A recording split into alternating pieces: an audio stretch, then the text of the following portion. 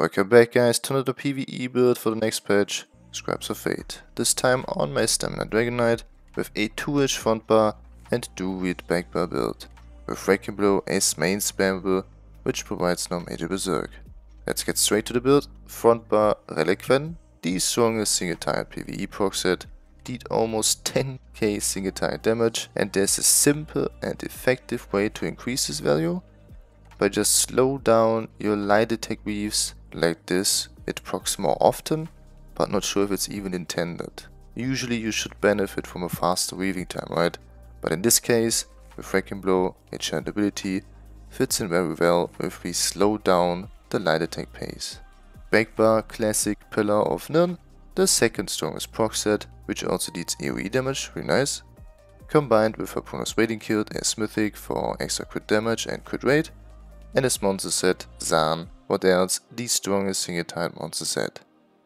Alternative to Reliquien and Pillar of Nirn are Roller of Deaths on the back bar with Advancing Yukida on the front bar. Without 2 daggers on the front bar, we lose a ton of crit rate, which makes Advancing Yukida viable in this case. Did some tests with Black Rose Prison daggers on the back bar without kilt and Core Riptide instead of Reliquien with still Pillar of Nirn. Had similar results, around 2 to 3k less damage on a dummy. Instead of Zaan, Kiana is a good option too, or Stormfist for extra AoE damage. Armor types, I'm on 6 medium and 1 light armor for extra penetration. Like this, I'm slightly over the crit damage cap with 127%, so only 2% over, and slightly over the penetration cap. But keep in mind, this build is perfectly optimized for dummy passes. For actual content, you need to adapt this build yourself, simply because it's not possible to keep up every buff and debuff on maximum uptime, and sometimes you don't even have access to some support sets. Just as example, let's say you are in an optimized dungeon group, but without Elemental Catalyst, which provides 15% crit damage. In this case, we would lose 15% crit damage, means we would need to add a crit damage blue CP, like Backstabber or Fighting Finesse, to get at least close to the crit damage cap. For PC users, I recommend to use the add-on called Combat Metrics for all the information you need. Try to keep the penetration value at around 17.5k to 18.5k. Pen cap is at 18.2k by the way.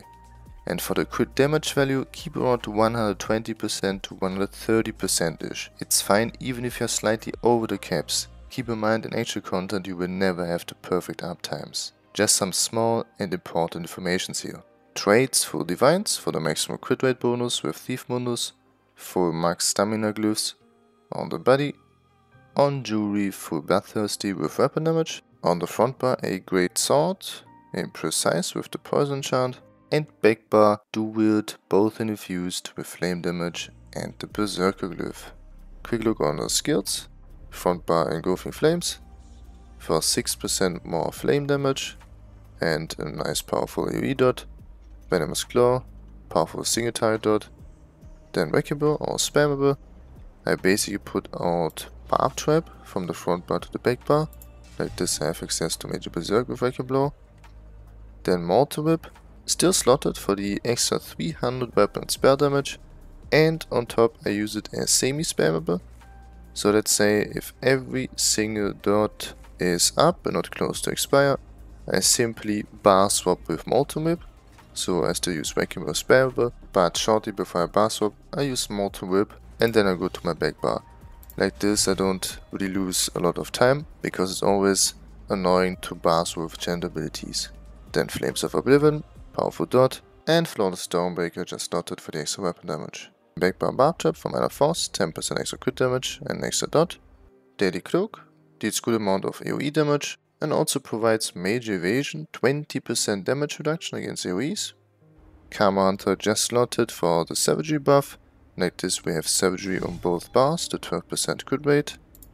Then Eruption, powerful AoE dot. Degeneration for the major brutality buff.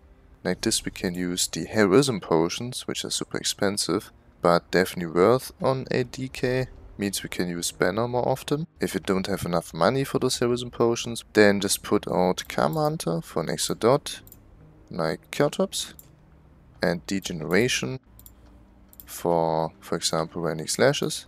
deals slightly more single target damage. And then use the normal weapon power potions. Like this you don't need to use those expensive heroism potions. But keep in mind you will lose some DPS. If you have stamina sustain issues, you could go with Scoundrel Rune and Degeneration.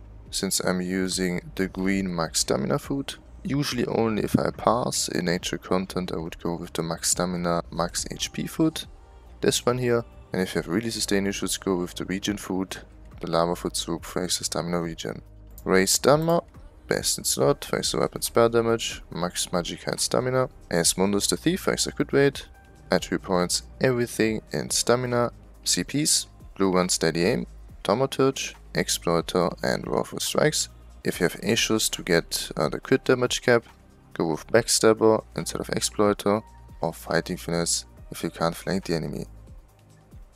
Red One's Rejuvenation, Fortified, Bonus Vitality and Celerity.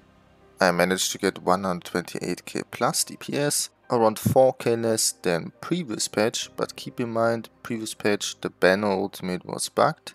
Don't get distracted by the 130k passes which are online. Those passes were made when the chains gave you 10-second Major Berserk. They nerfed it after I think PTS week 2 to 4 seconds. Now it's kinda useless. Here we are with the pass. I will link you the written rotation in the description below with the written guide. Check it out. If you have questions, type them down below or just add me on Discord. Thanks for watching, have a nice day, and I'll see you hopefully in the next video. Peace. With every battle, if I'm right, guess my aim was off, the target's out of sight. Would I be better if I left it all behind?